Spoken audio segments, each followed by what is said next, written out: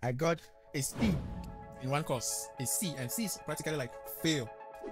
It just got into my mind at a point. I was like, damn it, I'm gonna go to grad school and also become a professor. I mean, reading about all these Nobel Prize winners, and usually I look at them, none of them is black. I mean, we have black Nobel Prize winners, but most of them are in peace and literature. In my final year, I got to join this very famous professor in our department, Professor Richard Tia. It was very, very inspiring. And working with him, he would always be talking about winning a Nobel Prize. His students are going to win a Nobel Prize for him and share the money.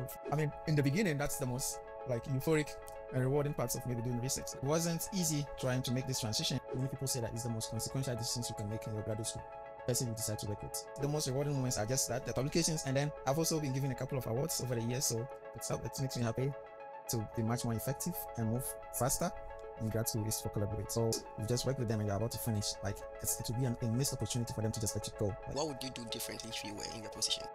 I would do.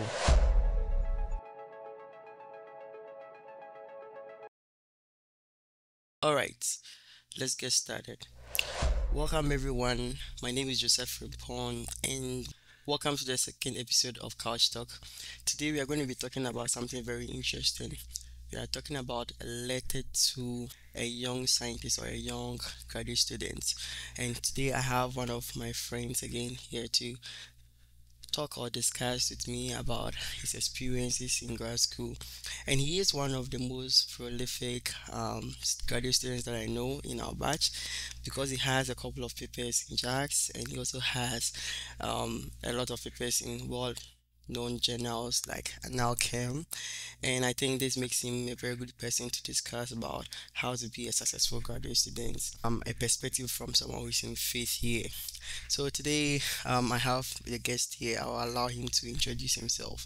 So who are you? Okay, who am I? All right. So like you already said, we are mates. We came here on the same batch. We are from the same batch of graduate students, and my name is Shiraz, and I am a graduate student at Wayne State University here in Michigan, and I am in chemistry, if that wasn't already obvious. And my research is mostly about cancer imaging. Okay, so there is something called MRI, and I'm sure most of you have heard about it. You have some sickness, so they put you under this machine, then you lie down inside the machine and they try to do imaging and see if there is an issue somewhere. So my research is focused on making some contrast agents, that is some medicines that you can take into your system or they can inject into you. And then if they perform the MRI on you, the images are going to be very, very clear so that doctors can make better decisions on the treatments that they can choose for you. So that's basically what I'm working on. I'm not really doing chemistry. I'm mostly doing engineering stuff, building stuff that can be used to produce these contrast agents. So it's interesting that even though you're in the chemistry department, you're really not doing chemistry. Can you talk about your experience with that since you did your undergrad in chemistry from Ghana, right? How was the experience like transitioning from doing chemistry to something more engineering, right? Okay, so the thing is, my undergrad was in chemistry, but computational like my final year project was in computational chemistry, so I didn't really have a lot of experience in doing wet chemistry in the lab. And so when I came here and then I was presented with this opportunity to work in chemistry stuff, but not really on the chemicals aspect, it was something that was really exciting to me. But it wasn't easy trying to make this transition from like not doing things with your hands to suddenly having to do everything with your hands. Okay, so, but the good thing is that I chose a very good advisor. Like I was lucky to end up with a very good advisor. And so he was very hands-on. So he will, instead of just telling you do this, he will actually do it and show you how to do it. Once he does it and you see it, able to do stuff on your own. So with time, things just become natural because you begin to, if you want to build something, you think about the things you've built before, and then you see how you can put it together or apply it to what you want to build now. So that's basically how I did my transition, and now I cannot imagine life otherwise. I like it that way. Right. So before we go on more about your graduate school, I Mhm. wanted to circle back to your inspiration to why you actually came to grad school in the first place. What inspired you to come to grad school? Okay, so initially I wasn't thinking about it at all. I Mm-hmm. mean, even when I was an undergrad, I wasn't really serious with my studies, um not because it was intentional, but because I things were just boring to me most of the time. But in my final year, I got to join this very famous professor in our department, Professor Richard Tia, was very, very inspiring. And he, working with him, he would always be talking about winning a Nobel Prize. His students are going to win a Nobel Prize for Mm-hmm. him and share the money with him. And so it just got into my mind at a point. I was like, damn it, I'm gonna go to grad school and also become a professor. I mean, reading about all these Nobel Prize winners, and then usually I look at them, none of them is black. I mean, we have black Nobel Prize winners, but most of them are in peace and literature, no Mm-hmm. science. I was like, what if I would be that person? So that's why I came to grad school. And I mean, I just decided to just write to random professors. And I mean, maybe we'll get to this later on, but it's a process on its own. Yeah. And I'm sure maybe there is another episode about this on this channel on how to get into the graduate school of your choice. That's the previous episode actually. Yeah. Yeah. So that's basically how I decided to come to graduate school. It was basically because of my undergrad research supervisor. Yeah, other than that, I would have just finished and go back to my hometown and get into farming, or I knew someone working at Ghana Water Works or whatever. I was thinking about going there to work. That's good. So that's nice. It looks like you were inspired by your previous advisor in undergrad, and God bless the person, whoever he is. And one thing I want to ask about is looking back to your time in grad school so Mhm. far, what are some of the most rewarding times that you experience in grad school? Okay, I think it's. I mean, it's basically just the satisfaction you get after having your paper published. Like you just hear that your paper has been accepted for publication. That's. I mean, in the beginning, that's the most like euphoric and rewarding parts of maybe doing research. Which paper particularly was the best for you? For me, the best paper for me was paper I wasn't a first author on, but I built equipment that was used for it. And Mm-hmm. it's very similar. I mean, I think it's going to have a lot of impact, but not now, but in the future. And it was basically about creating lasers with radio waves. So lasers, as we know them right now, are created mostly with either microwave radiation or I don't want to get into the details of it, but this was us creating a laser using radio waves, NMR. So we call them NMR lasers. And instead of calling it laser, we take out the L and then we now call it RASES, which is radio amplification by stimulated emission of radiation. So we have nucleus of some molecules just emitting radio waves continuously for several minutes. And this was something that was demonstrated on carbon nuclei first using the equipment that we built in our lab. So this was very exciting for me because I mean, I felt like I've also made some contribution to science or to human development. Yeah, but the most rewarding moments are just that the publications, and then I've also been given a couple of awards over the years, so it makes me happy. Some of these awards come with money, so that's the most rewarding parts of it all. Yeah. Right. That's nice to hear that you've won awards and Mm-hmm. you've actually experienced a lot of joys from getting papers published. That's really nice to hear. But then let's look on the other side of it, right? What has been some of your most challenging times in grad school or obstacles that you faced whilst in grad school? I think the most challenging part It was my first year in grad school. And I think that you are a witness to this. I got a C in one course, a C, and C is practically like fail. I mean, B minus is fail in grad school, not talk of C. I got a C in a course, and this brought my CWA down. So, in my school, when you come, they give you a stipend, a contract that they are going to pay you this amount every year. And this is divided into months and weeks that you receive every 2 weeks as a paycheck. And apart from that money, my department also adds some money to that.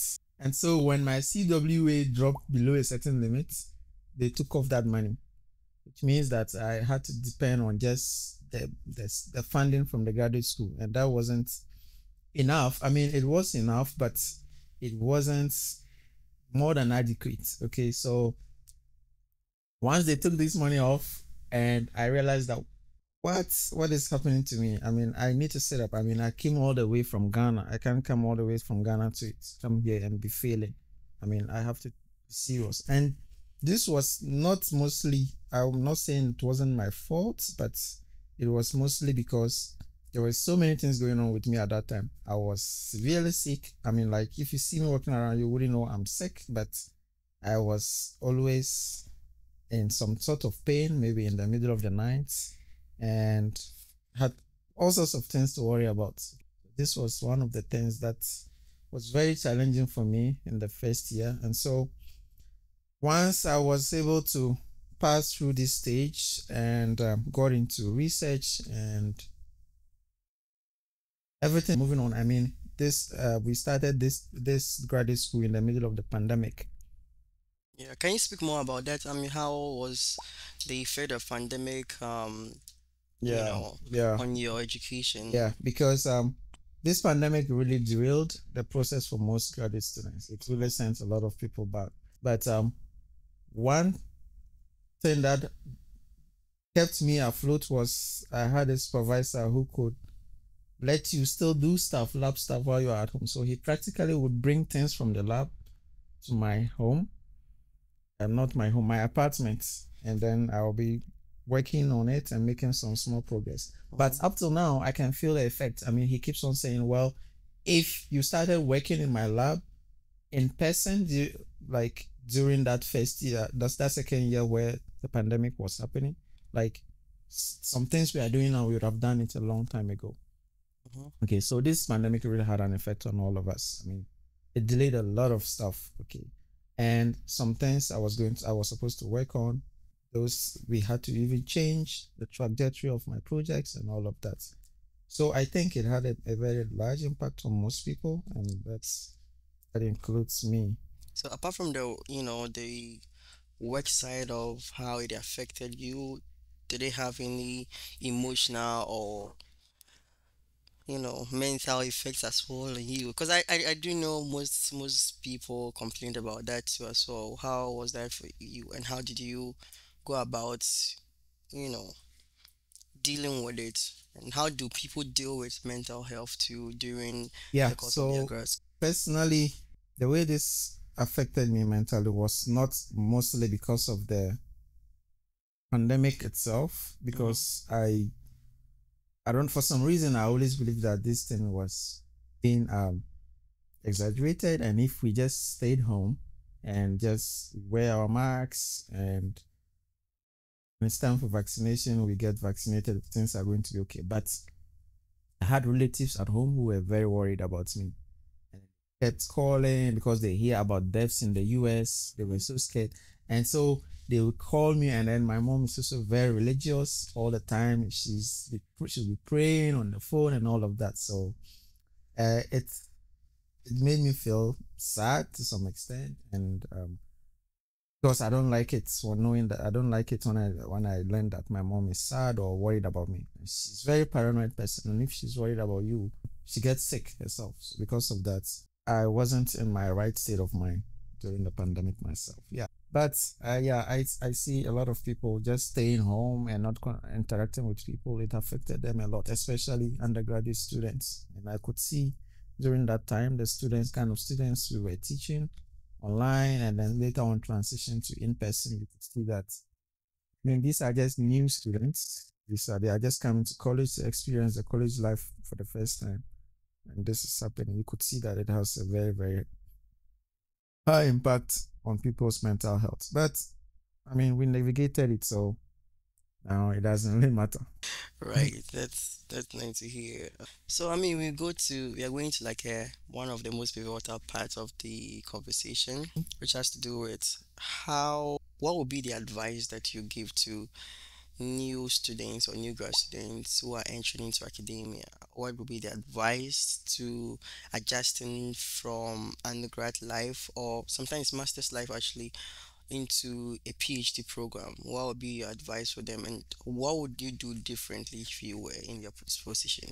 Okay, so adjusting from undergrad, I would say it's to just not see PhD as just another undergrad, but maybe more intense academics. I mean, I always heard people complaining about PhD. I read online on Quora and all of that. And so I was like, I'm not going to listen to people. So I didn't come to the PhD program with that mindset. So I was still just relaxed like I was in undergrad. And like I said, coupled with the fact that I was even like within academic. But if I was going to start again, especially because I'm doing the PhD in another country, I will just forget about trying to do exploration for the first few months. I'll just focus on being grounded in school, in my courses, and forget about everything. It's the first semester, and then this will give me some self-confidence and something to stand on. Then maybe the second semester or even the second year, I can try to explore the new environments, the country, and all of that. This is not to say that you shouldn't have some time for yourself during the first year of your studies, but this is the most difficult part. If you just focus and push it through, then you can relax, and while you are doing your research, have your peace of mind, or have your fun, go around and explore the country and all of that. But for those of us, for example, who move from Africa, you are under some pressure in your head to go around and have fun, take pictures and show people that you have moved to America. But I don't think it's ideal to do that at that stage. I mean, I wouldn't do that if I started. I mean, I didn't really do that much, but I still feel like I wasted a lot of time on some things I could have just waited and do later on. I mean, that's basically what I was saying. Put a lot of effort into my academics and do much more serious planning, like plan things and follow through the plans. I didn't really have a structured plan for my first year of PhD, like first semester, but I guess using a calendar is very important, and just boiling down to the most important things that you have to do, such as that you have to teach. That should be your priority to keep getting funded. You know that you have to pass your courses. You know that you have to do rotations in labs, but you have to rank this in some order. The most important thing is the first two, the funding and your academics. Once you put this at the top of your priorities, then every other thing comes second. And then so after some time, you can just adjust things, and then things will just flow along. So if I wanted to start again, that's basically what I would do. Something I would tell people, like for those who are, let's say, choosing it, like you've come to grad school and you are going to choose an advisor or you are going to join a lab, I would say the most important thing, I wouldn't say it's like your passion, okay? So perhaps you are interested in organic chemistry, okay? But once you are in the organic chemistry, your biggest priority should now not just be maybe the niche research area, but it should be the person you are working with. I think this is very important. And many people say that it's the most consequential decisions you can make in your graduate school, the person you decide to work with. So once you choose a good professor, then you probably have a good experience. If you end up with a bad one, then probably this is going to be like I mean, I've seen people jump, like colleagues. I've seen them jump from, like, since we moved here, 3 schools. And then there are colleagues that I know that started graduate school before us, and they have jumped to different schools, and now they are even starting PhD for the first year again, just because they made the mistakes of joining the wrong supervisors. So this is very important. Don't just come with the mindset, okay, I see that this professor has a lot of funding, he has a lot of money, so I have to work with him. Funding is important, but how do you feel working with that person? And I know this is hard to decide. You cannot just know this by looking at that person. And sometimes you talk to the lab mates and just to see the feel of the environment or the situation in the lab. But at the end of the day, I think it is also just that there is a little bit of luck in it, and because you cannot just know people outright, but you just have to gauge it, and based on your few interactions with the person, if you can read them very, very well, then you can decide that, well, this is someone that I can relate with. Now, if you cannot just make this decision, or just make this like find out this just by talking to the person and seeing their smile or how they respond to you, I think the best thing is to just be like blunt and ask the right questions. Like, what do you expect of your students? How many papers do you expect them to publish? And how do you want them to show up in the lab? Like, Time, they come in early in the morning, how long how do they long stay? they stay, do they work on weekends, or are they just looking for progress on the work that they've given you to do? Right. This is very important if you are coming out to start in graduate school. And I would say I was lucky, and so for any much of the progress I've made, I would say it can be attributed to having selected a good advisor, and our personalities seem to match, so it makes things easier. Yeah. Right. So about that, I mean, you mentioned a couple of steps which I took note of. You mentioned the fact that you need to choose an advisor, which is very important. Your passion is also very important as well. But one thing I want to know is like in choosing, for instance, an advisor, right? Um, how what are the strategies that you used, right, to figure out what kind of advisor you wanted to work with? You know, I know some advisors like to work with you one on one, like for instance, almost every day or every 3 days, he wants to monitor you to work with you. And then there are some advisors that leave you to do your own kind of work, right? I mean, how were you able to figure out an advisor that works best with you?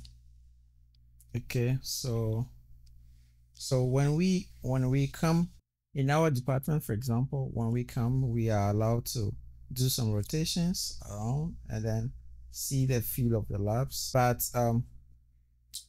the labs that I actually had intentions of joining, I rotated, and for most of those that I rotated, I wasn't really interested. It was just one of them that I was really, really interested in.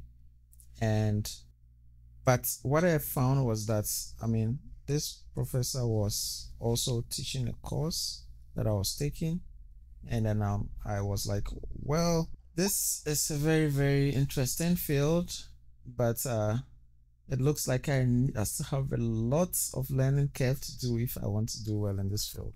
And I decided that, well, it also looks like a lot of students want to join this lab.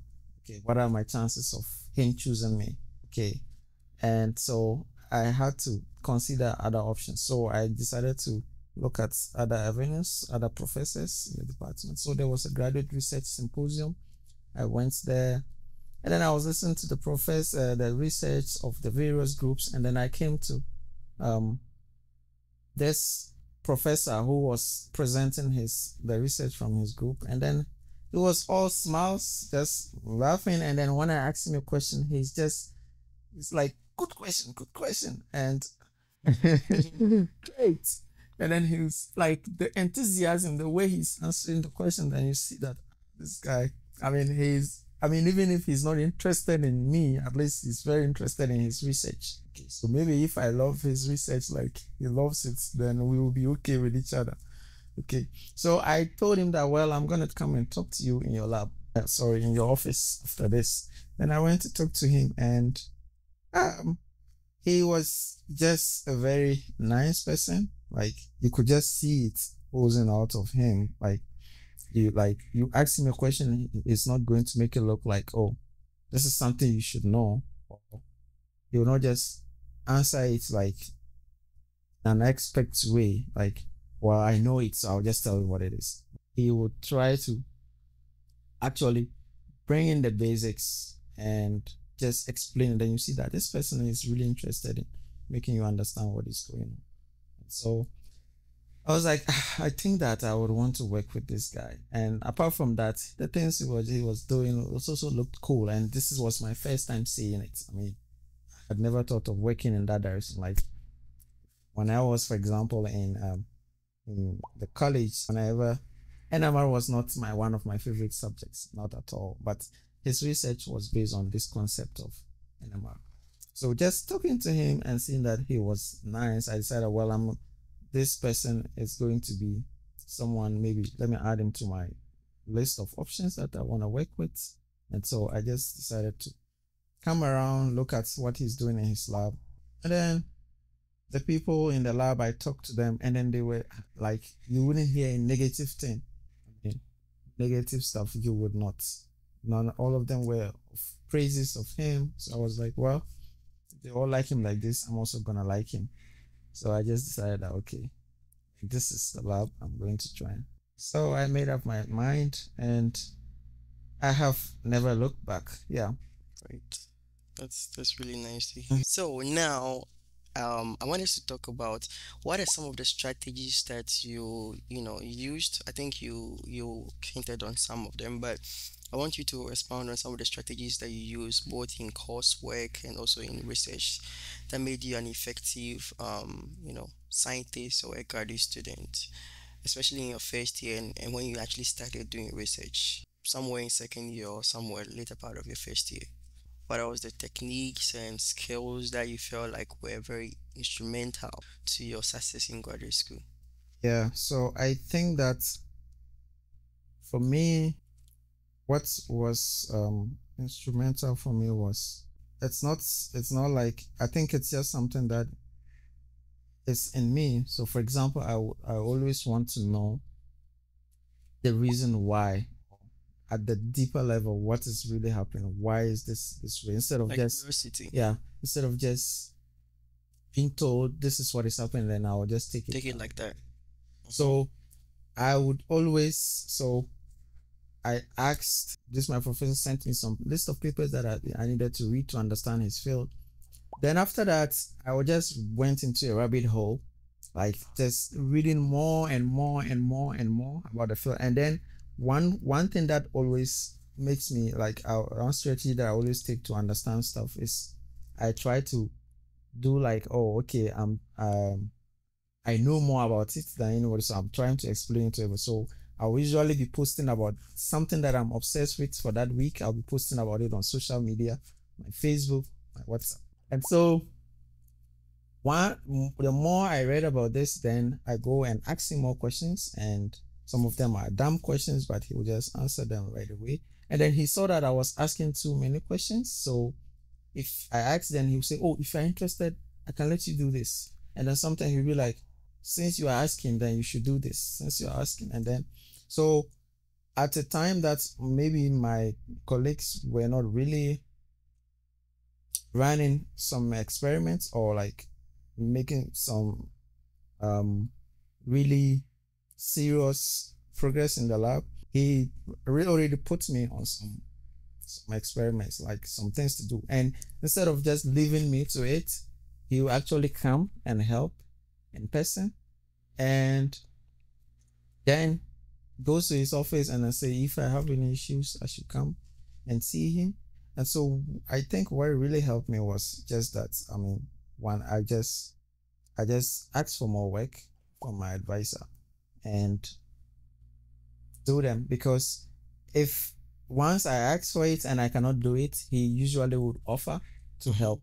And once you have a hands-on advisor or an advisor who is very willing to help, and usually they will be willing to help if they see that you have some eagerness or you really want to do something. So they because they themselves, they also want to push out papers, they want to publish, they have written money. They like the ideas you're bringing to. Yeah, they've written money to get grants, so they need to publish papers to show for it. So, and once one idea works, and then it just builds on from there. And usually when things are working, I mean, they keep on just working. I mean, maybe, of course, eventually you'll hit a roadblock, but once something works in one direction, then it's easier to push things in that direction more further and further and further.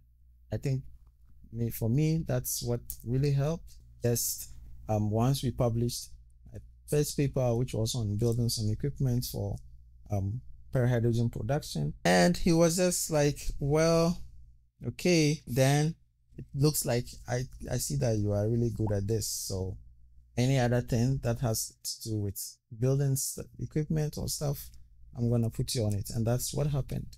So you found your niche in your lab. Yeah. Because you started going to your professor, asking questions. Exactly. Searching more about the concept that you really wanted to understand. Exactly. And basically fueling your passion in that sense. Yeah. And so your professor became very interested also in your ideas and pushing you into projects that he thinks will help you. Yeah. Right?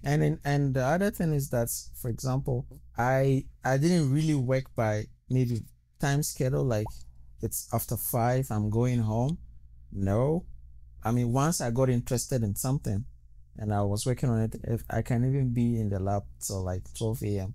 I don't really care. I'm gonna keep on working on the stuff because once I get into it, I just feel like, no, this is something, if I leave it, maybe you lose that interest. Yeah, in it. exactly. So I'll just keep on pushing. So, and then he would see that, I mean, I stay past the time. And so if I don't come early in the morning, he's not going to bother. And even if I don't show up in the lab, he's not going to be mad about it because he knows that it's probably because of something important that I'm not in the lab.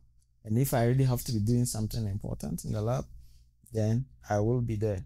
Because of that, I also would work sometimes on weekends. That is usually on Saturdays, because when I feel like I am not supposed to be there, but I'm there, I think I tend to be more productive. This is just my experience. So, I mean, I don't know if putting in that weekends helped, but I think to some extent it did help. And that's basically, I think anything I would say I did on my part to be successful in terms of publishing or just publishing research and papers. But for the most part, I think it's just your drive, your curiosity, and your having a good advisor. As well. Yeah. Right. So it's very important to end up with a good advisor. I'm serious. Yeah. Right. So I think one thing that people normally do not pay attention to so much when they come to grad school is actually collaborating with other people, right? So what did you do to drive this to basically be able to collaborate with other people or network with other people? What was your efforts in that respect? Yeah, so it's a very good that you asked this question. It's a very interesting one because I think, this is something I skipped and I didn't mention. I think one way to be much more effective and move faster in grad school is to collaborate. So for example, in the lab, instead of if there is something that I am doing and one part of it depends on some other students' project work, instead of me doing it, we actually let the student do it, or whoever that person is, they will do it. Everything that has to do with it, maybe data analysis on that part of it, they will do it, and then the person gets brought onto the paper. I mean, they've contributed, so if the person has contributed in a way, why don't you put the person on the paper? And then Me, for example, I would help on many projects in the lab. So I was literally all over the place. The only project I wasn't working on was maybe projects that has to do with a totally different thing, but that was also something we were doing in our lab. It was a totally different field that has to do with xenon gas. But every other project in my lab I was involved in, and because I was involved in it, it looks like you are much more productive, because once you are involved in other people's projects and they are gonna publish, you are gonna be on the paper. You are gonna be a co-author. And so it increases your productivity, and probably it also lead to you having a lot of citations. And not only that, if we see that, okay, we want to work on something that we saw in literature, my advisor would just tell me to shoot an email to them and see how we can do this together. And usually sometimes they will not reply because I'm an unknown person, but he will say that if they don't reply, I should let him know. And if they don't reply, I'll let him know, and he will shoot the email. Usually he will know that person, because it's most of the research fields, and even though they look big, but the professors know each other. Yeah. And so if you just choose the email to the PI of that lab, then a collaboration is born. And instead of us doing everything on our own, sometimes we even make samples and send it to them, let them do part of it for us, send it back, then we continue. Or sometimes we would even sponsor one person in our lab to go there. Or most of the times they come to our lab because we have very much more sophisticated equipment that we build. So we tell them, we invite them to come, help us do this, or come, let us teach you how to do this. And most of the time, something good comes out of it, because usually when there's a visitor, you're working on some short timeline, so you are more focused and you brainstorm more, and then things are just much more efficient. And by the time they are done with the visit, you have something that you can write a paper or a story about, even if they are not done, but you would have done a major part of it. And so this really helped in ending up on a lot of papers, because you not only contributed to it, but you also just probably wrote part of it or helped in the writing up or review of the paper before you submitted it to the journal or something. So I think this is something very important, and it also would depend on your advisor. Some advisors are not really collaborative, but you have to try to steer them in that direction and see. How do you do that? So like the other day I just went to my advisor's office, and then I said that, well, I see that some people from Duke University, they have come up with a pulse sequence that they can use to double polarization, and we are interested in polarization in our lab. They have a pulse sequence that they can use to double it.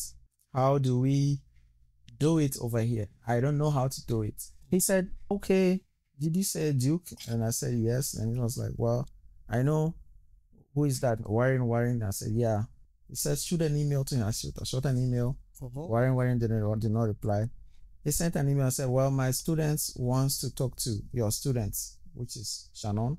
And then he wants to talk to her about this experiment that he wants to do. Then the PI over there forwarded the message to his students, which was Shannon. And then Shannon replied, well, this is what you do. This is what you do. And I was like, well, what do we use to do that? And then she gave us all the list of the things we need to buy, the materials, the supplies, and all of them. We bought it, and things just went on from there. Like if we needed some simulation, she would do it for us, send it to us. So all I needed to, like I said from earlier on, it's just about communicating with your advisor. I just went in and told him that, let's try this, because this is our aim. And some people have done something like this. If this is really our aim and things are not working for us right now, can we try what they are doing? Or can we apply their method to what we are doing? And it's as simple as that. And perhaps if your advisor really wants the progress of the project or something, he's just going to say, well, okay, let's talk to them and see. Or reach out to them and see what happens. Things can move on from there. Yeah. All right, that's really nice to hear about that. You really need to kind of be collaborative in your research. Yeah, Even if there is no option like that in your lab, you can instigate that by encouraging your professor to collaborate with other people who have yeah, expertise in the areas that yeah. you guys lack in. And what's even interesting is that Mm-hmm. now, if you want an academia job, for example, or even industry, they want to see that you've demonstrated some Level of collaboration. collaboration and teamwork.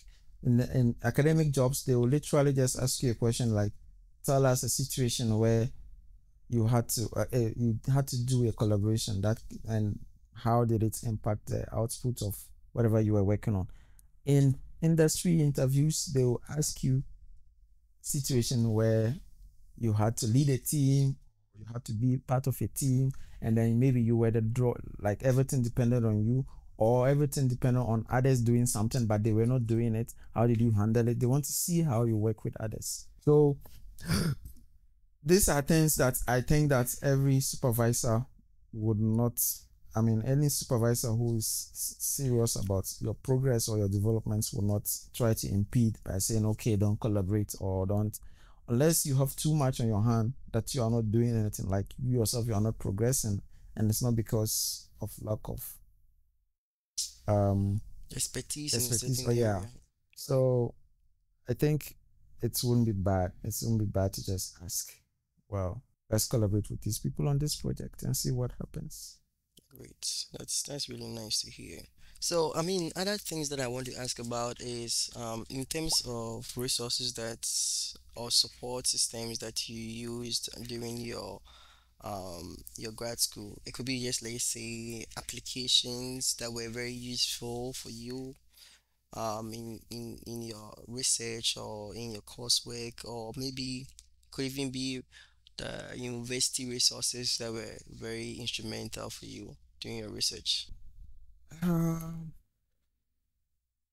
I would say, I mean, I would say maybe the professional organizations I joined. I mean, even though I didn't really personally contributed to these organizations, they really helped me. So in my place, for example, in our department, there's no BCA, and it's an organization for, I think, black chemists and engineers. And they once in a while they send out these resources. They have mentorship programs. Like they pair you with mentors in industry or academia. And I happened to end up, like, I was very lucky to end up with an industrial mentor who is at like a manager at Betec Pharmaceuticals. And up till now, I'm still talking to him, and he advises me all the time. And he will say things like, "Oh, if you're applying to this company, and then just tell me if I know someone there, I will just talk to that person." And I think he helped me prepare my CV, and he gave me mock interviews, like what the questions he asks applicants to their jobs at their company and all of that. And I think apart from that, it's many other people I just met inside this organization. They were helpful in terms of just advice, how to just make things smoother for you. I mean, maybe these organizations, it's not just I mean, I'm just saying maybe networking in general, like just connecting with people Right. around, because everyone is maybe focused on their research, but people also have lives outside the research. And then some of these people are gonna complete before you are gonna complete before some of them. And so just connecting with them, it helps in some way. So I think these organizations, and then once in a while, anything that I see that has to do with, let's say, it has to do with graduate students and money comes out of it. So for example, there's going to be a symposium and they are going to be giving money or something. I'm going to apply for it. And what I found was that most people do not really read emails that have been sent by maybe the department, information services, or even the graduate school. But sometimes they just send these things to us that are beneficial to us. So if I read and then I see that, okay, this is an advantage for a graduate student, I read all of them. I'm not going to lie. I read all of those messages. And yeah, over the years, it has helped me because I just apply for some of these things that they just send out randomly, and I win something, and it adds up to my CV or maybe my self-confidence. So I think, yeah, looking for things, informational resources from just organizations, networking organizations around, it's very important. Helping your, maybe not just your graduate school life, but also your professional development. Right. So you mentioned things like joining organizations which are in your graduate school. You mentioned the fact that you have to also talk to and network with people that you're in the graduate school with, attend symposia, read emails sent by, your department chairs from your graduate school. Because there's usually actually a lot of good resources for graduate students on these emails, but sometimes because we are really busy, we don't Yeah. take time to read them. Was it like a program or was it like a competition, right? You were on a competition that came together to solve a problem in Wayne State. Oh yeah, yeah, yeah, yeah. That's where you actually Yeah.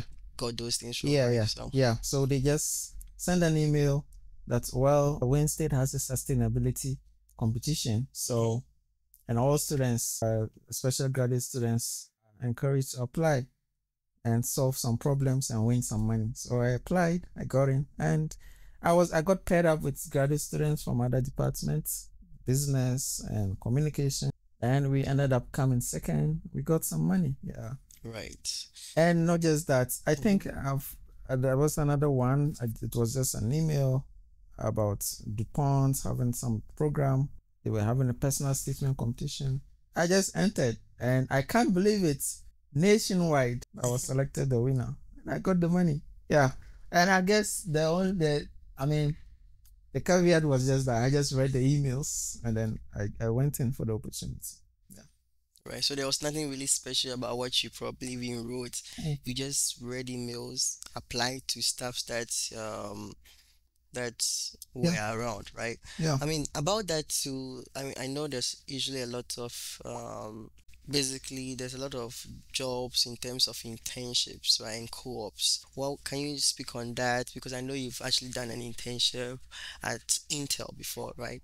Can you speak on how you went about applying to these jobs and where did you find these jobs? And would you advise a first year or second year student to apply to internships? You have to actually look at most of these big corporations. They have an internship program. They have internship programs for students, both undergrads and graduate students. So, and even if they don't, if you go to their website and you don't see internship or early career opportunities, and you just click on contact us and then you ask for it, more likely than not, they are going to give you a favorable response, at least. And like those companies that don't put it on their website, probably it's not something they have in the pipeline, but just by writing to them can give you an opportunity to come and work with them, like just to learn something. And the way I went about it was just to go on the corporate website and then I go and look for internship opportunities. They usually would have it in the job sections, and then I just apply. I don't get it, I keep on applying. And How many did you apply? I would say I applied to, let's say, probably 15 of them before I got a favorable response. And the 15 I ran across, I think, 3 companies. I think for even one company, I applied for more than 10 positions before I got a favorable response from them. And I mean, you just move on from there because, and I would say that it is good to do this maybe when you are nearing your completion, maybe in the 4th year or final year, because then they are more likely to offer you a full-time position because you've just worked with them and you're about to finish. Like it will be a missed opportunity for them to just let you go like that. So it would be nice to just do it when you are just about to finish your studies in grad school. I mean, you can also do it in third year, second year, but the question is, will your advisor allow you to do it at that time? Because if you do it at that time, he will not allow you to do it again because it looks like it's going to take out some time you are going to spend in the lab doing your own research. So I would say the best time to do it was to just wait till your fourth year or final year and then you go for it. And once you're about to finish, instead of just walking away, maybe in the middle of the internship, just talk to your manager or whoever is in charge of you. What are the opportunities to come back here and work?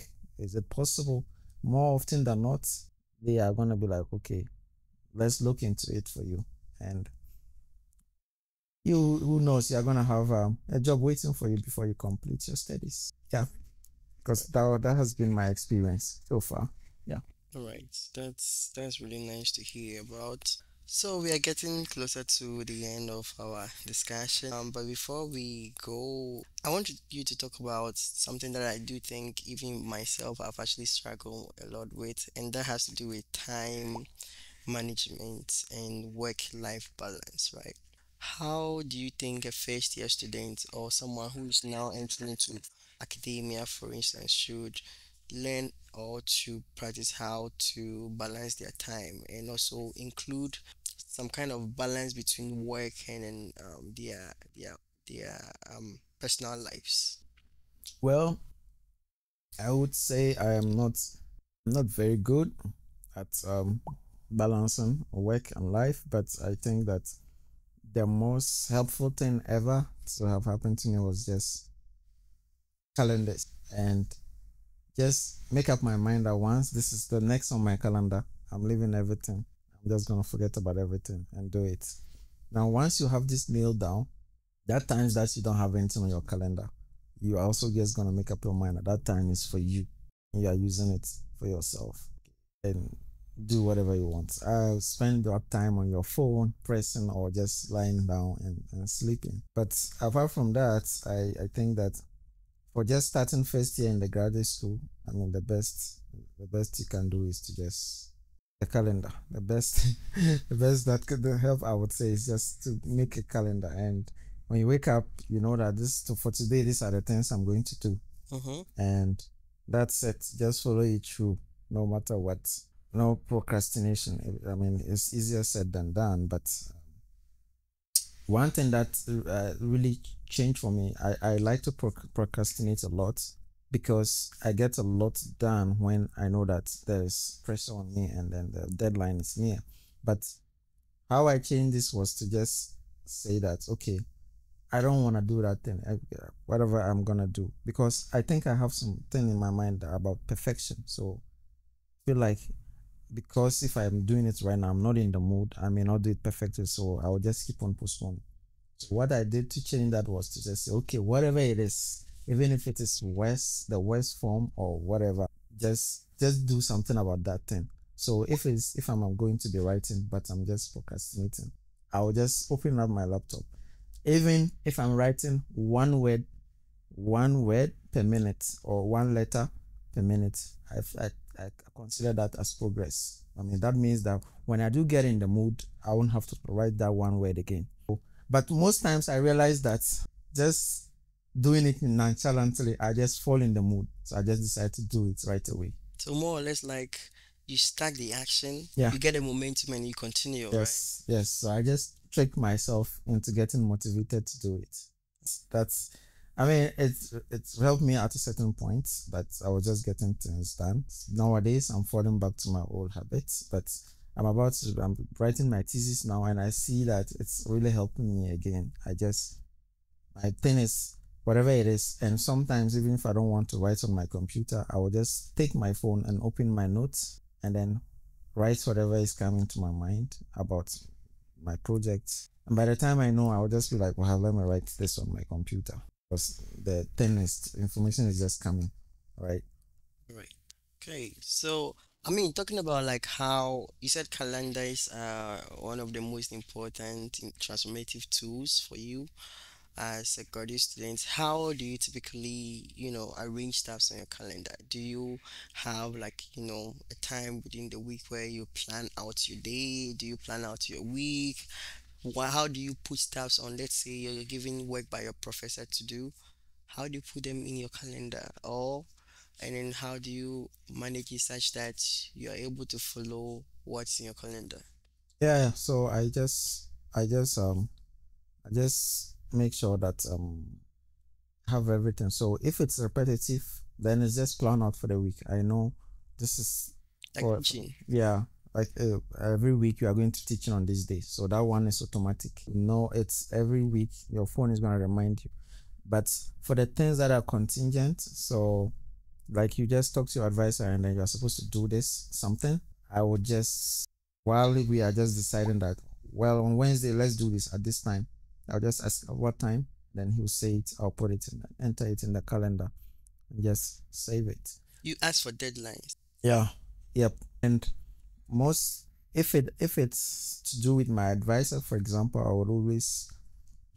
I always set maybe the deadline before the day before he wants it. Okay. Because otherwise maybe my procrastination behavior will just kick in and I'll wait till the so I'll just usually will set the day before the deadline. That's the day I'm supposed to have that goal achieved. Once I have it, if I really do complete it by that date, I'm gonna try to submit it or return it in. If it's a meeting, well, then I'm putting the right time there. But if it's something I'm supposed to do by a certain date, I set a day before or it's some time before. And so that if I just finish, I'll let him know. Then he'll be like, oh, okay, you already did it? Well, then let's have a look. Or no, let's stick to the time I planned with you. And that's it. Yeah. That's really useful to know. Another thing that I also want to ask about is, did you ever feel imposter syndrome during your graduate school? Okay, so imposter syndrome is like basically like most graduate students feeling like okay, they are inadequate or like they think they are not good enough to be here.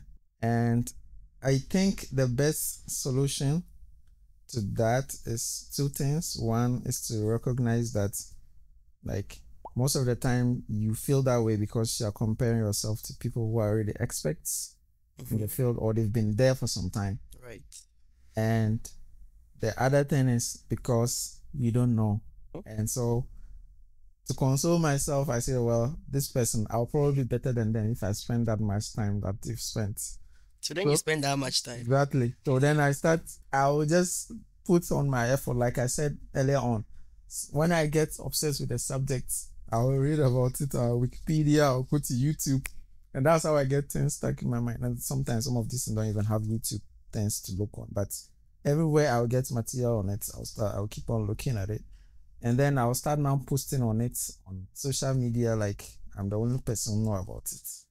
By the time I realize, well, I own it. But yeah, most of the time I just say that, well, they know this because they spend more time on it. And if I spend that equivalent amount of time, I'm also going to be good as them. So, and the other thing is that people are just specialists in their field. Probably if you just, wherever that you are listening to, if you just go a little bit away from what they are talking about, they don't know anything. So you just have to give yourself some time to also come around. That's all. Okay. Great. So we're moving to the last end of our talk. Mm-hmm. But we want to know as a community, what are your future plans? What are your plans in terms of as you're graduating from graduate school? Okay. So I'm gonna be in the industry. I just want to work for some time, save some money, and I have some ideas I want to work on, but I can't work on them without money.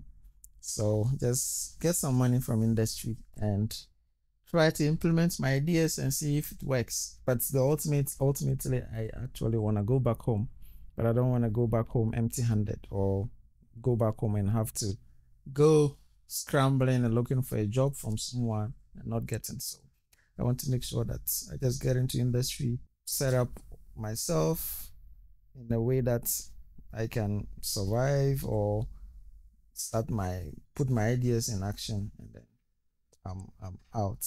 But as for science, it will always be there. We will always come back to it.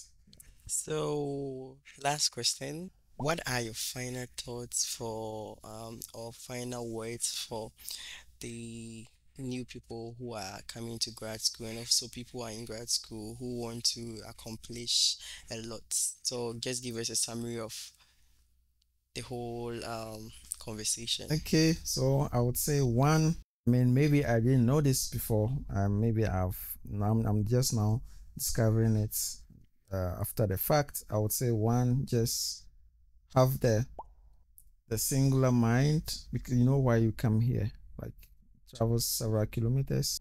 I mean, for those who are international students and for those who are not international students, I mean, you still left some things. You could have gone and do a lot of things, but you decided to come to a PhD or a master's. So just have the singular goal. In this number of years, if it's a master's, 2 years, I want to get out with this number of papers or with this accomplishments so I can move on to this. And so just have that in mind. This is what I want to do and how do I do it? And this would either happen or not based on the advisor you end up with. And so you should keep that in mind and choose a good advisor and just also work as expected. I know, for example, for some of us who are even Africans or Black students, we may feel like, oh, okay, maybe they are just being nice, or maybe they consider me because I'm Black. So you have to make sure that you prove that not true. So you put in all your efforts and actually do real work. And I guess no matter what people say here, that there's discrimination, there's this and all of that, if you still are just good, people cannot ignore you forever. So eventually things are going to work out in your favor. So I would just say, yep, your eye on the ball, which is came here to get your PhD. So how do you get it? And what do you do after that? You want to go to industry or academia? It's your choice. So I don't think I really know much now, because I mean I've not graduated yet. That's just what I think. That's just what I think you should do, because this is just something I learned in hindsight. If I was gonna start again, this is what I would just do.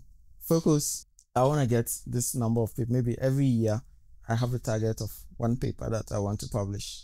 And I'm going to put all my energy into that. And at the end of my PhD, or towards the end of my PhD, I want to do an internship, or even if you don't want to do an internship, I want to work with this company. So I will now be arranging everything in my graduate school around that fact, because you know you want to go to industry. So you try to learn about equipmentation as much as you can. And if you want to stay in academia, then you try to involve yourself in all sorts of extracurricular leadership things, like, and even this diversity stuff, because nowadays they require it. If you want to be in the academy, you have to write diversity and inclusion statements and all of that.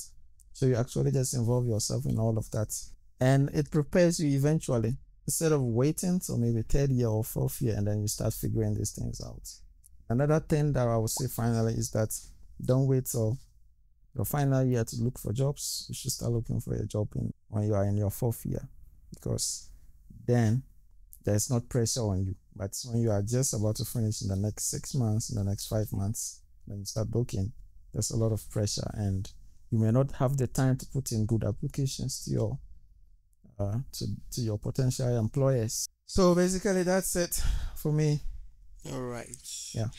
Thank you, Mr. Shiraz Nantogma, for coming to our You are welcome. community. And that will be all for this edition or this episode of Couch Talk. And I believe I'll see you in the next episode. Bye bye. Bye.